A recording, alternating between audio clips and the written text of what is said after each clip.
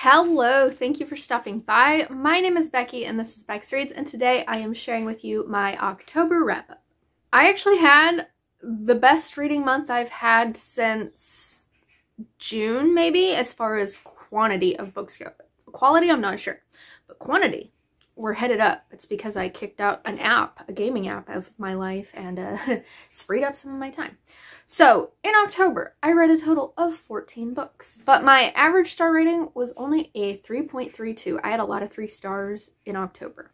So, I'm going to group these based on the reading vlogs I did, so I could keep them all together. I will have all of the vlogs that I did in October linked in the description if you want to know more about these books or my thoughts on them. I'm just going to share my star rating because I've already talked about them. So, I did a Sleepy Hollow vlog, and in that, I read Hollowed by Jessica S. Taylor, which was my only 5-star read of October. And I did own a physical copy of this that I purchased this year, but I did listen to the audio through Everand because once again, I got a free month of Everand thanks to people using my referral code. So if you would like a free month of audiobooks, my referral code to Everand is always linked in the description of this video. You get a free month, I get a free month, and I'm always so appreciative of it. So thank you once again for that.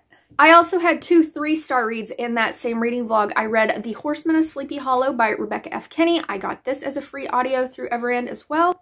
And I read The Legend of Sleepy Hollow, the radio dramatized version, which again, I got through Everand. So check those out if you want to hear my thoughts on that. I then did my Unstuff Your Kindle reading vlog, which the theme was orange on the cover. So check out these 3 books that I read in that if you want to know more about them or my thoughts. I read Asuri and the Amaru, which I did own physically. I purchased this book this year, but I also had the free ebook, which is what I read. I gave this 4.5 stars. I then read Fire on Fire by Kirsty Nichols, which I gave 2.5 stars. This was a free ebook that I had as well. And I had 1 2-star in that reading vlog, which was The Witch's Brew by L.B. Mammoth, which is another free ebook that I picked up. I then did my Halloween smut reading vlog, so these 3 books you can find in that if you want to know more about them or my thoughts on it. But I had 1 4.5-star read in that vlog, and that was The Pumpkin King's Bride by Allegra Rose. And this was once again a free ebook that I had. I had 1 3-star read, and that was Corny by Sabrina Cross, which was another free ebook I picked up. And I had 1 2-star, which was The Skeleton's Bride by Sylvana Snow, which sadly I paid for. I bought this book because I thought it would be great, and it wasn't. So check out that reading vlog for all my thoughts on those books. And for my Black Hat Book Coven pick, I read Burn the Dark by S.A. Hunt. This I gave 3 stars, and I will link the live show discussion down in the description as well if you want to hear mine and the other Coven members' thoughts on this. Okay, now on to the books that I don't have any video or vlogs for. I had 1 4-star, and that was Egyptian Myths by Jean Menzies. I wanted to read this because as you're watching this, I'm probably in Egypt, hopefully. Let's pray that I landed safely, okay? So I wanted to get caught up on my Egyptian mythologies and stories, so this was a good one. I gave this 4 stars. It had some mythology and stories in it that I hadn't heard before, so that was great. I really love the illustration style in here. It's really easy to understand because Egyptian mythology can get quite confusing because there's so many gods. So I enjoyed that. I would say this is good for kids too, to introduce them to Egyptian mythology because it is so simplistically written. But yeah, I'm really glad I got this read before I went to Egypt. I had 2 3.5 stars. 1 was Daughter of the Pirate King by Trisha Levenseller. I did own this physically. I got it as a gift last year, I think, but I listened to the audio through Libby.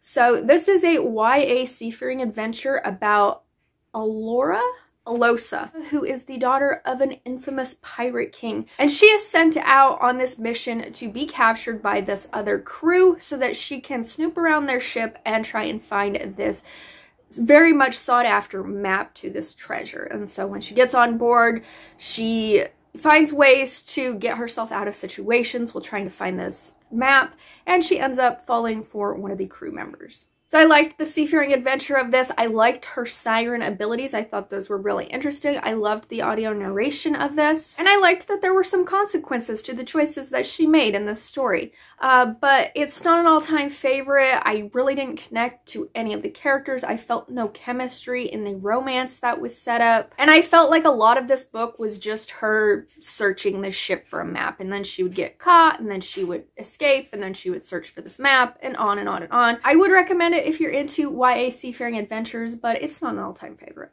The other 3.5 star I had was The Skull by John Klassen. So this is actually a book that I hauled this month too, and I thought it would be a good time to read it before Halloween, plus it's a children's book, so it was really, really quick. So in this, we were following this little girl. I have no idea how old she is, but she runs away from her home. She's wandering through this forest when she stumbles upon this abandoned manor whose only residence is this skull, who she befriends. I did like that this was a little bit creepier for a children's book.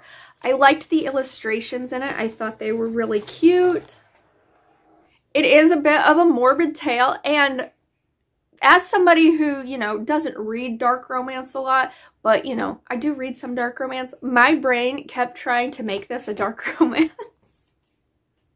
I'm like, this could so easily be translated to an adult dark romance. It really could. You make this little girl a serial killer who falls in love with the skull of her victim. Somebody write that. My only real problem with this was the fact that I thought there would be like a moral lesson for children to learn. I guess maybe there's something to be said about friendship, but this book doesn't really have any sort of lesson. It's just basically like a folklore story, and that's it. But I did enjoy it. It was hilarious the way my brain kept trying to make it a dark romance. If you have kids who like a little bit of creepy, here you go, recommend this. And I had one 3-star read, and that was The Lost Warrior by Atlee Wykes. I did read this physically. I think I purchased this book this year too, so look at me reading books that I purchased this year. So this is the 3rd book in the Inkwater series. It is an adult fantasy romance that follows different characters throughout each book, but they're all sort of woven together as you go along. So in this, we are following Helena, whose twin recently got murdered, and she is dealing with that. So she makes some choices that end up leading to her being caught and taken to this other kingdom to sort of be forced into this marriage because they think she's someone else. They actually think she's Crystalline from the 2nd book, but she's not. And we follow Cianan, who is going after her to try and save her, even though he knows she's going to be mad at him because she is this strong warrior woman who can take care of herself. But he has a thing for her, but he doesn't want to admit it because he has some insecurities about getting attached to people because the people he gets attached to always end up leaving him. And she has some insecurities because she's always been the backup plan for people. She's never been chosen first, so she has a real hard time accepting the fact that Cianan would want to be with her.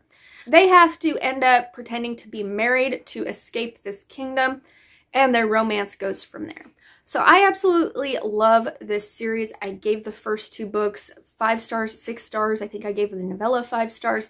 This one, however, just did not hit for me. I didn't feel the chemistry between Cianan and Helena. It felt like a lot of this book was just them trying to get out of this kingdom and having sex. There wasn't much else to it until the very end when this big battle is supposed to happen, and then the battle is over really quickly. One of my biggest complaints about this is that this couple does not communicate at all, and if they would just talk, they would alleviate a lot of the angst that was in this book, and I got tired of the angsty BS in it. I did like that Helena was depicted as this very strong, muscular character. I feel like that's something you don't see a lot of in fantasy romance. You always hear about these badass women who can wield weapons and fight, but they're always like depicted as like these very dainty little girls who, if I see fan art of them, I'm like, where's this chick's muscles? She's supposed to be wielding these weapons and she looks like a stick. So I appreciated that the depiction of her actually did emphasize her strength and her muscular nature. This also did have pretty good smut in it. They didn't have a lot of chemistry, but their smut was good, which, again, always a plus. And I liked that at the end of this book, we see all of the characters from books 1, 2, and 3 all come together for a common goal. Now, let's move on to my haul and unhaul. I did haul quite a few books this month. I did. So first up, I hauled A Dark and Secret Magic by Wallace Kinney. I read this last month and really enjoyed it, so I wanted a copy. Look at that fall cover. Love it. I got the Owl Crate edition of Immortal Dark by Tejas Gurma. Probably said that name wrong. But there is the cover. It's got some stenciled edges. The back. It's got some end paper art. The Mad Lovers. And then it's got a quote on the back. I have heard mixed things about this book. Several people I know have loved it. A couple people I know didn't. So it is a vampire paranormal romance, I think, YA. But I'm willing to give it a shot. Hopefully I like it because I do like this cover. I then went to Barnes & Noble and I picked up The Coincidence of Coconut Cake. This is a book. I needed to find a book for a very specific video that's coming out in December. And this is the one I found. So stay tuned to see what this is about. Also at Barnes & Noble, I picked up The Stars Are Dying by Chloe C. Penaranda. I've heard of this book. I've seen it around. I saw stenciled edges. And then I took the dust jacket off and I saw naked hardcover and I didn't even read the synopsis. So hopefully this doesn't suck. I then went to Sleepy Hollow, which I will link my Sleepy Hollow reading update and vlog down below. But my bookstore adventure will be the next video you see. And in that I share the books that I bought. But here's a sneak peek of the books that I bought. I picked up The Spellbook of Katrina von Tassel. No idea what this book is about. It said spellbook and I thought that sounded witchy, so got that. And then I got Raising the Horsemen. Again, no idea what this is about, but I think it's a YA. Thought I'd pick that up. And I picked up The Skull, which I already read. And the last book that I hauled this month is a nonfiction. Who the hell am I, y'all? And that is The Small and the Mighty by Sharon McMahon. The only reason I have this book is because I follow Sharon on Instagram. She is the person who keeps me apprised of news that I need to be aware of and all that jazz. I think she's a very trustworthy person. So when she wrote a book, I thought I would support her. It is 12 Unsung Americans Who Changed the Course of History. So one day, maybe, I will read this nonfiction. So those are the books that I hauled. This is how much I spent on physical books this month. I'm not proud of that, but it could have been worse. So now let's go on to my small unhaul. All of these books will be listed on my Pango store. If you see any that you want to check out my Pango, see if they're still available. There's no guarantee they'll be available by the time you see them. But first up, I am unhauling A Curse of Blood and Wolves. This is a Fairy Loot fantasy romance pick. I tried listening to the audiobook of this, and I hated this female main character. So, couldn't stand it. Getting rid of it. I'm also unhauling The Night Garden by Nicole Northwood. I picked this up at a Polycon. I thought it sounded interesting. It seemed witchy, gothic. There was a cat familiar. What I didn't realize was this book was set at an academy.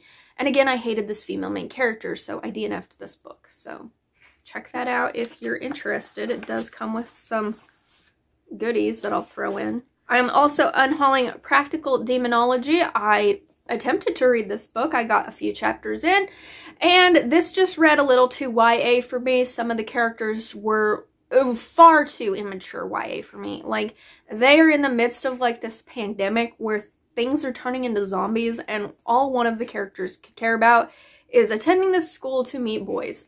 And I'm like, no, I don't want that. And lastly, I am unhauling an Owl Crate edition of Your Blood, My Bones. I tried to listen to this as well, and I just didn't care about the story. I couldn't get into it. It's got block sprayed edges. Got some foiling on the cover. Got some end paper art. So it sounded really interesting because I thought it might have some like blood and earth magic in it, and maybe it does, but I just didn't get far enough in it because I just couldn't get into the story.